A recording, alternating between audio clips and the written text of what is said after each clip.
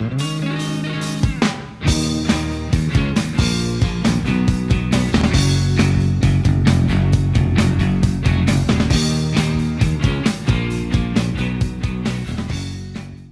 to Idle Red Hands Weekly. I'm Jeremy. I'm Lyal. And what is Idle Red Hands Weekly? It is an incision made in the gum to expose tooth and bone. Bone is removed, and the tooth is then divided into sections if it's easier to remove in the process. The tooth is removed, and the site is cleaned of any debris from tooth or bone. The wound is stitched closed to promote healing. Gauze is placed over the extraction site to control bleeding and to help blood clot. I don't think I'm prepared. I just came with some gaming stuff. Didn't know we're doing dental surgery. Right. So that's the reason why Chris isn't here this week. So I just got back. Okinawa Comic-con. Yes. Yeah, so it was under threat, as I mentioned last week, it was under threat of the typhoon, and they were talking about canceling it, and it looks like the typhoon just went way around and then just destroyed Tokyo, the Kanto area. They were saying it was Comic-Con in sauna this year because the weather was still pretty hot. It was still summer temperatures, and there was no AC in the hall where they held the Comic-Con. It's a strange thing. They have these like 2-meter in diameter industrial fans to cool everything, but because it's a show of all paper, they can't turn them up, to any sort of strength. So they just have them on this low setting, and all it does is kind of push the stink around. And so that it doesn't really circulate air or relieve anybody. Yeah, so it was a little sweaty, but an interesting mix. So it was held at Camp Foster, so on base. This base is more open to the public, so they allow Japanese citizens on base for flea markets and live concerts and things. So they have a lot of kind of public relations stuff. This is the third time that they had this Comic-Con, and it's very much a traditional American style Comic-Con. It's all Disney, Marvel, Star Wars. I guess that's all the same thing. But it's all of the So Disney, all right.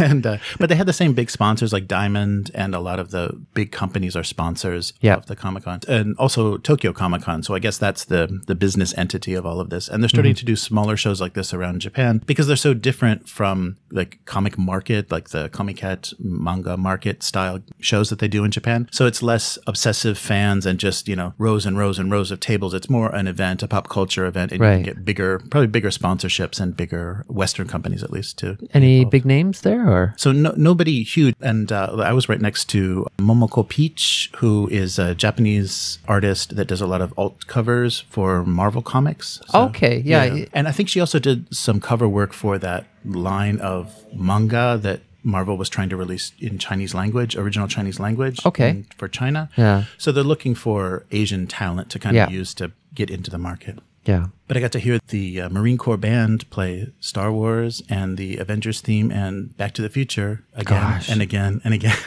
Yeah. These were the 3 songs they learned. What about back issues? And that's something that if you're a comic book fan in Japan and you won't actually want what they call floppies, what I called back in the day comic books, it's hard to get back issues. Yes. But were there a lot of like long boxes and dealers? Very, very minimal. I think there were only 1 or 2. Most people were selling toys, like statues and collectibles and things. But the kind of toys that you would get back home, or the kind of toys you get? Kind of the stuff you get through Diamond, the kind of like the little resin statues and things of heroes. What about action figures? And action figures too. Oh gosh, I should have given you a list.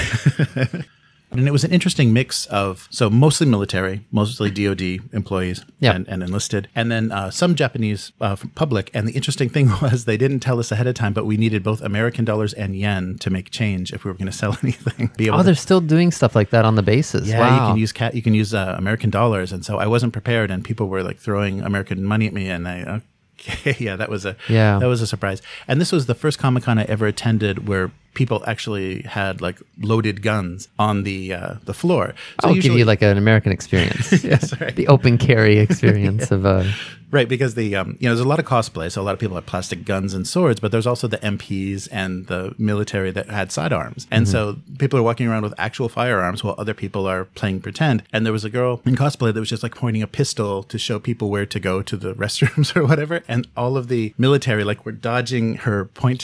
She was just pointing a plastic gun around. Obviously their training had, was it a realistic looking gun? Or? It was, because it's Japanese, it's all black, so it doesn't, it's not orange or anything. Yeah. So it was a Japanese. People don't know, you get really realistic looking air guns. Yes. And so it was funny to see how uncomfortable and how well trained the military was when some civilian was just waving a gun around. Yeah. So it was fun. And that's good. And this is going to be a trend, I think, a lot of smaller Comic-Cons and locations around Japan to kind of bring that American pop culture. Because like I said, they've got the sponsors, so they're going to try to do little shows. And so that'll be fun to see. It'll give me an opportunity to travel more around the country, like domestic that's good. Yeah. travel. One thing that I saw, a press release that actually just came out from Modiphius, they are going to be producing a tabletop RPG for the Homeworld setting. And I know Modiphius. I don't know Homeworld. Yeah, Homeworld is a, I'm not sure originally if it was Relic or Gearbox. So it's a PC game from 1999. So it's 20 years old this year. Yeah, I wasn't playing PC games back then. Right. And it's a very kind of classic RTS, but it was a new style where your homeworld is destroyed, but before it was destroyed, you found evidence that the planet that you lived on was actually not your planet of origin. And so there's a guide stone that was found. And so they built a mothership, invented faster than light travel. Yeah. And then were attacked immediately by aliens. The planet was destroyed. And then, kind of Battlestar Galactica style searching. Oh, yeah. Searching for their home. So it's RTS in the way that you're constantly building ships to support harvesting resources, and you're sending. How are you harvesting resources in space? From from like asteroids or whatever. So you have to send certain groups out to different systems and have them gather things, and also they'll get into combat. So you have to balance your resources in combat. So very standard kind of 90s RTS. Great.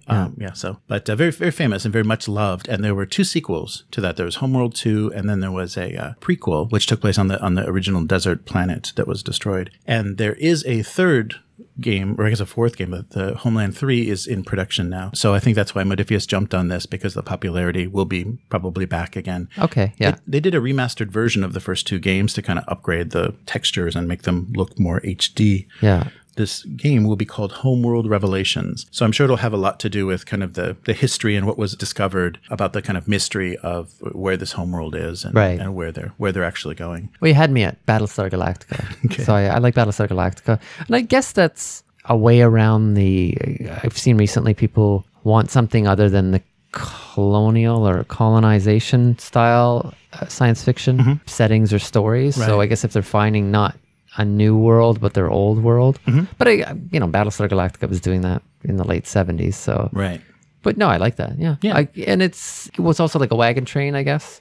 Like a Star. It's like it's really Battlestar Galactica, which was Star Wars and Star Trek together. Right. I want to see what they're going to do with it, because the game is fun and interesting. But as far as like playing multiple characters and playing a campaign of it, I want to know what they're going to do, and where it's going to be set. And I would guess they'd be just like Battlestar Galactica, because I don't know Homeworld, but I do know Battlestar Galactica. You have your fleet, so you can play jumping from different ships, and maybe you were in charge of a ship. And that one thing Battlestar Galactica had was like a primary antagonist in the Cylons. Does Homeworld have something like that? I think so. I think the alien race that destroyed the world is kind of the nemesis. Okay. And so I'm not sure if you're actually fleeing them in that storyline, or if you're just going to be encountering them, and like that they'll be the big bads. Right. Another thing that I saw online is a Kickstarter just started for a game that we enjoyed. This is a new expansion for Village Attacks. So they're doing Grim Dynasty. And that's Grimlord Games, and it's a Chinese mythology, Chinese folklore-based expansion, kind of a big expansion for Village Attacks. So whereas Village Attacks used, vampires and revenants and more European-influenced monsters, this is going to be all Chinese-based, and also have Chinese villagers that are attacking and village heroes. I guess for people who don't know Village Attacks in the prior expansions, they would take different mythologies, and then they, like for example, they had First Nations mythology, like in North America, but they would have 2 monsters in the pack. Is that correct? Right. And then like a village hero.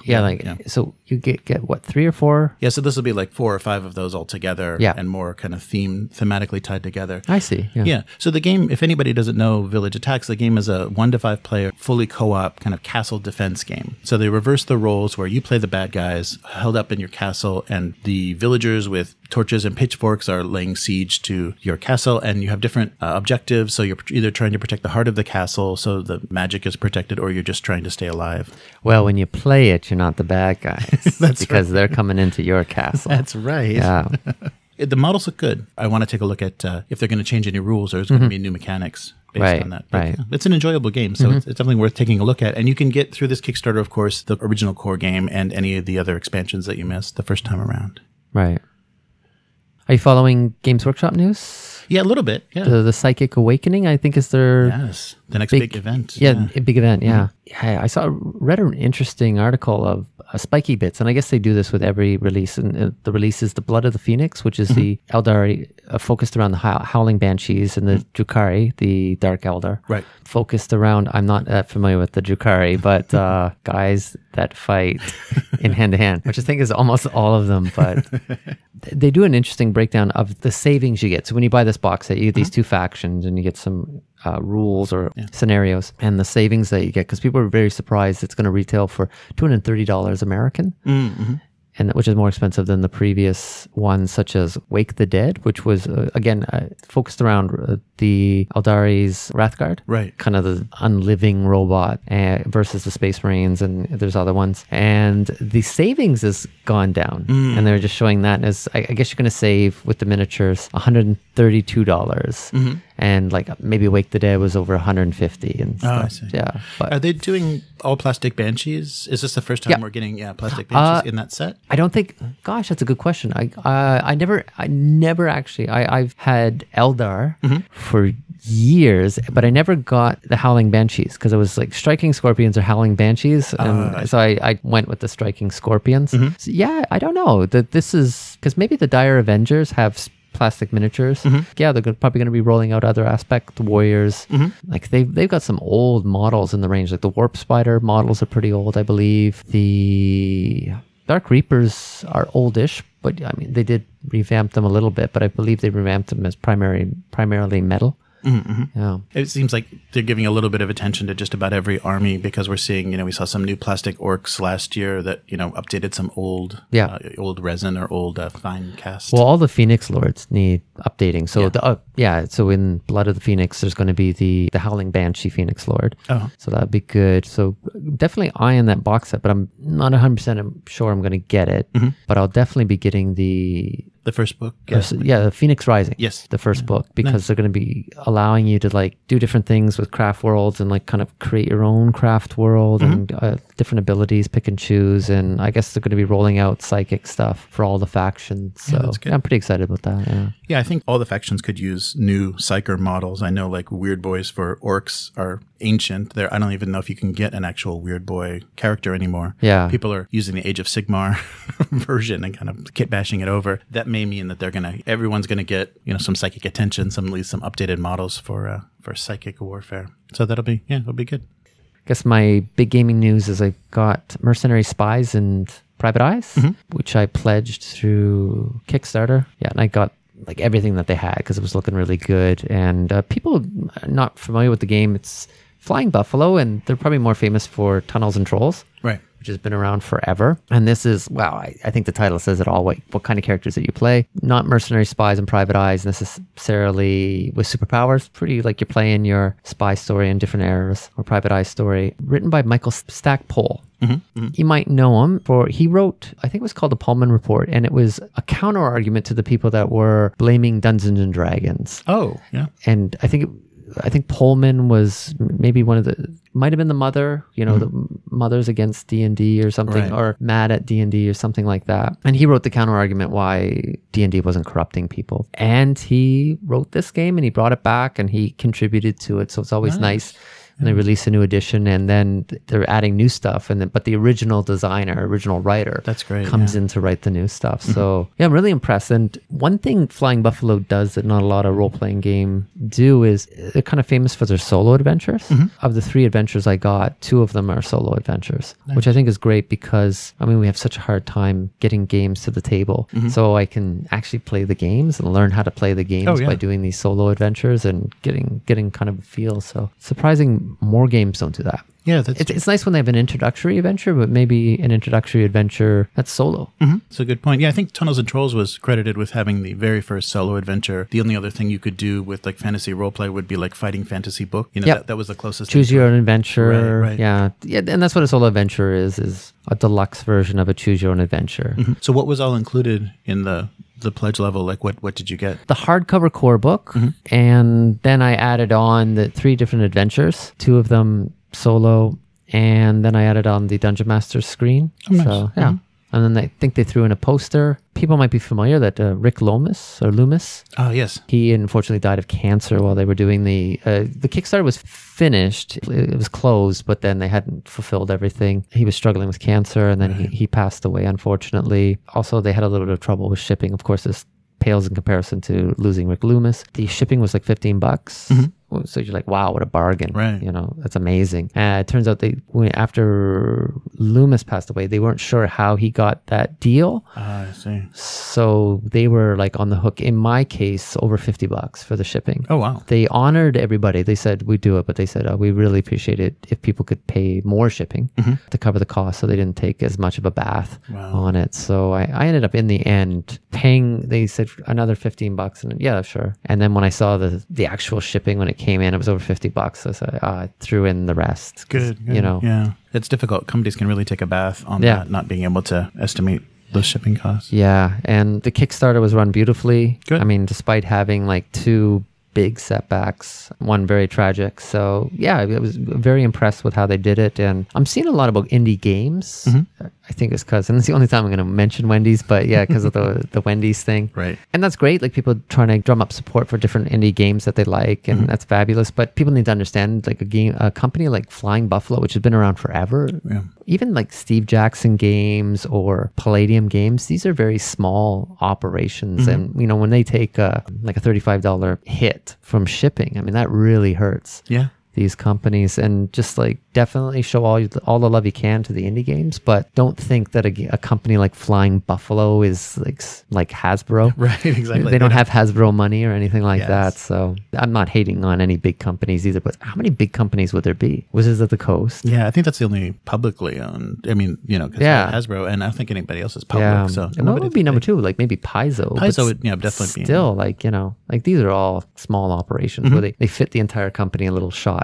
Yeah, right. You know, in front of some small buildings. So, so they're definitely not these capitalist barons.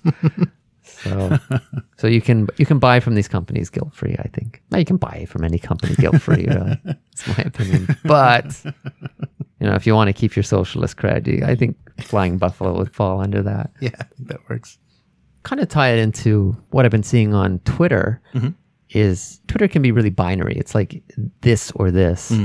I mean, I guess you lose a lot of nuance in those little tweets. But people are like, hey, don't do a backstory. If you do a backstory, just write a novel or something like that.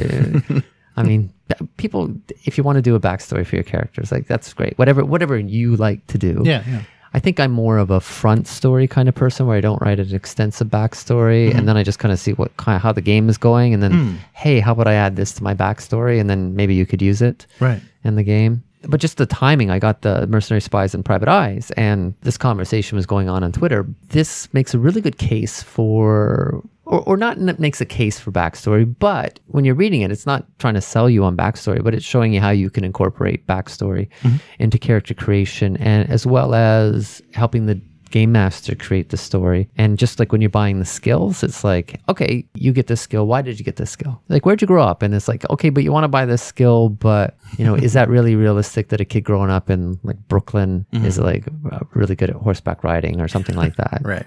So that was nice when you're looking at the character creation, is as you're building your character mathematically or whatever, you're also organically creating a backstory, and you're like, hey, this is my motivation. Well, you know, how did I become a private eye? You know, what's my relationship to the other characters?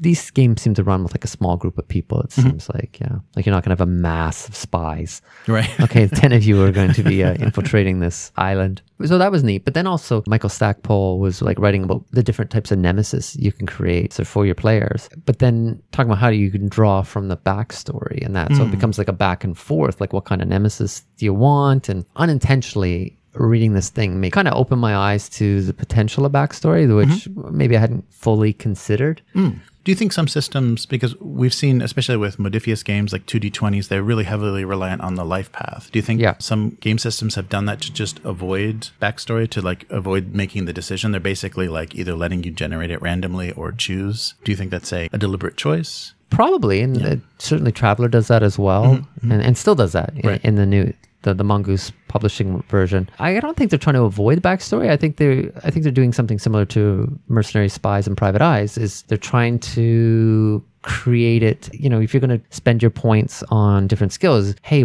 how did this come about? Right. And Star Trek Adventures does that. Yes, you're right. Where each step is also a step in your backstory, so to speak. So I think they're actually trying to encourage you to do it. Right. Instead of saying, hey, write a novel. And hey, if you want to write a novel about your character, that's great. I think the advantage of a game like Mercenary Spies and Private Eyes is that you're playing with a small group of players. Seems to lend itself more to a small group of players, like 1 or 2 private eyes, 1 or 2 spies, even solo, not you're playing by yourself, but 1 spy and 1 game master. It seems very doable. In that case, your backstory is going to get a lot of attention. But if you play with like 7 or 8 players, your backstory probably won't get as much attention, because it's going to be very hard for the game master to incorporate it. Or if you're playing like a published adventure, like if you're playing the Curse of Strahd, maybe the game master can incorporate some stuff, but it's harder because they've got to get through this thing. I guess the primary takeaway is whatever you want to do, there's definitely a case of why a backstory is really good. And it's nice to read something from way back when by a guy that wrote this game way back when, and then you're still like, hey, it shouldn't be a fresh take on backstory. Maybe it isn't for a lot of people out there, but yeah, it's nice to read a role-playing game and get a fresh take on an old idea. Nice, yeah. This isn't really gaming related so much, but I've been watching this YouTube channel a lot called Good Bad Flicks. The guy takes normally lower budget movies, exploitation films, B movies, but he also does bigger budget movies as well and talks about them. But the core idea of this video is he'll kind of walk you through the movie. So sometimes I turn them off because I'm like, ooh, I want to see this spiders. It sounds like there's some reveals here. He takes the piss out of the movie, but then he always ends with like a real appreciation for the movies. And tells you like how it got made and why he likes it. So even though these are what you consider a bad movie, you can understand why he actually likes these movies. And they're looking at horror films, post-apocalyptic films, straight up exploitation films. I really like that because of how it's very positive. Like you can laugh at the movie, but you then walk away, I actually want to see that movie. You have respect for the filmmakers and the actors that were involved in making that movie and what they had to go through. Right. And like a lot of people criticize it, and you listen to his spirited defense on this is how they made it, and is it made on this budget, and this is why it was good, and this is why the critics are wrong. But I really like that because it's like a positive channel. Yeah. And I think a lot of YouTube is basically shitting on other people or other things. And it's all cinema sins and things where they're like, this is all the mistakes that they made in this movie, or very negative. Yeah. So I definitely recommend it. And just to link it to games, I think there's you watch like these post-apocalyptic stuff or these horror movies, and there's a lot of great ideas to incorporate into your game. Oh yeah. You might have like a very simple plot, but simple plots are the ones that are easier to make in your game. It's like Inception. All right, let's play. What? Right. How are you going to do that? So definitely good sources for inspiration. For role play. Yeah, and just like for a good night, just to watch. And horror. I mean, it's all these different horror movies out there, and it's such as a game, man, that's really hard to do.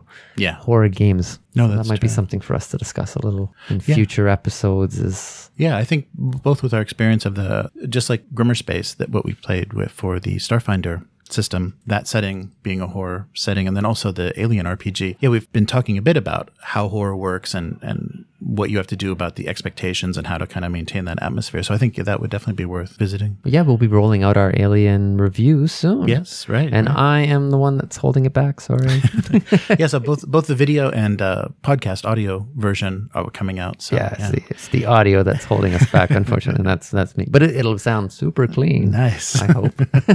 But even things like Tales from the Loop and then Things from the Flood have kind of horror elements, much lighter, more X-Files. Well, it depends. The convention, but it depends on who's running it. No, absolutely. And I think Grimmer Space is promised it's gonna they're talking about, they had like ideas of the different types of horror, and they'll release that. Right. You can listen to our interview with one of the designers, and he talks about some of the types of horror. Yes. But then you also I mean, that would be a fantastic resource. But then you can also go to like Good Bad Flicks, going through exploitation films or slashers or comedy horror and just like the elements that they have and the tropes and that. And that's always like helpful. And you're like, okay, if I want to have that vibe, or I don't want to have that vibe, you know, because that's going to be a problem with my group. So I should avoid these. And, you know, how do you do it? I'm sorry, it as in the horror movie It. How do you do it? You know, you got like kids in horror, and it's like the walking the line, and you see that, and the changes between the book and the movie.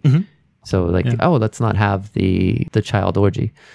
That was good in the books. You know, like, learn from the filmmakers. Yeah. And the interesting thing in more recent horror movies is kind of their self-awareness or their kind of subverting genres and things. So like a movie like Cabin in the Woods that started out as a slasher film and then turned into cosmic horror. Yeah, that is so clever. And I'm not a big Joss Whedon fan, but with that, I'm like, tip that. And I guess something we're working on for Idlewater Hands, the Alien review, which is going to come out shortly. So that's in the can already. But we do have an unearthing for Torg, so please watch it. We definitely saw things that we can improve upon. And we have a lot of like the physical copies of some really old ones. And we've decided our next one is going to be Avalon Hills for entry into role-playing games. Powers and Perils. Right. Historically, that'll be a very interesting thing to look at because with the timing, they were just trying to kind of catch up with what had gotten away from them in the gaming world with Dungeons and Dragons. Yeah. So if you are excited by that news, great, because we'll be delivering that. But if there's things that you want us to talk about in that particular unearthing, just comment. Probably the best place would be contact us on Twitter or comment on the Torg unearthing, because you can kind of see, this is what they did with the Torg one. Could have been, these things could have been better. Right. Yeah. Just post there in the comments, and we definitely want any feedback that people have. So stay tuned. So we'll be talking about the history of that, as well as we have physically the 2 box sets that Avalon Hill came out with and the story behind their purchase. And we'll be going through the physical components. So it's like an unboxing and a history lesson. Right. Yeah. Our goal is for these unearthings, we actually have the physical game. So you actually see us have it and go through it. And see the discoloration and the mustiness of it, and get the smell-o-vision. It's like a time capsule. So if people want to get in touch with you, Lyal, you are running the Outer Red Hands Twitter. Yes. So probably the Twitter is the best way. Just on Twitter, we had for us, a reasonably successful tweet with a Dungeons & Dragons movie tidbit. And that's actually, I got that information from Good Bad Flicks. Nice. So just to give credit where credit is due. Nice. Yeah. The Twitter, so Outer Red Hands on Twitter, and the website as well if you want to get in touch with the podcast and things that we've posted for download. And then we're pretty good about responding on our YouTube videos as well. So if you comment there, we YouTube comments, try to jump on that. I do a weekly live stream for my single panel gag cartoon. So abusecartoons.com if you want to check that out. And you've been doing a lot for Inktober. Oh, yes. Inktober, right. Inktober. Yeah, so on my... Your Spaceman. Yes, my Citizen Spaceman. So that was the third book that I released at Okinawa Comic-con. Yeah. So the third part of that story. And so, I've been just doing my inspirational sketches and things that I'd done for producing that book, putting those up as my Inktober entries. I'm going to say October 13th was a sad one. Yeah. was it The Father or something? Yes. Yeah, that was a really sad one. So was it October 13th? Yes, it was. I think. Yeah, so people take a look at that one. I think that was pretty profound. It took me a moment. I'm like, oh. Yeah, so Instagram is just my name, Jeremy Lambros, and you can get that through the website, so abusecartoons.com, and then both on YouTube and Twitch is the live stream, so that's every Monday in Japan, so Sunday night North American time. And if you'd like to get in touch with Outer Red Hands, as we mentioned, the Twitter at Outer Red Hands, outerredhands.com is the podcast, all our videos and downloadables for different games. And if you really want to be involved in the podcast, please visit patreon.com/outerredhands. That'll give you the ability to give us suggestions, very detailed feedback, and let you kind of tailor the podcast to more of what you want to hear. We'll be back next week. Bye.